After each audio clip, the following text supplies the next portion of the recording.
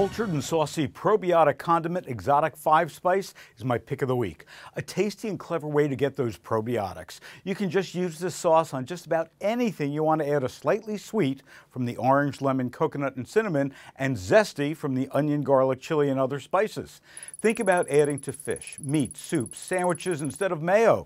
A very healthy way to go with a ½ ounce containing just 5 calories, 0 grams of fat, but it does have 115 milligrams of sodium. They list the probiotic cultures and the quantity right on the label. This is a great way to balance out bacteria in your gut.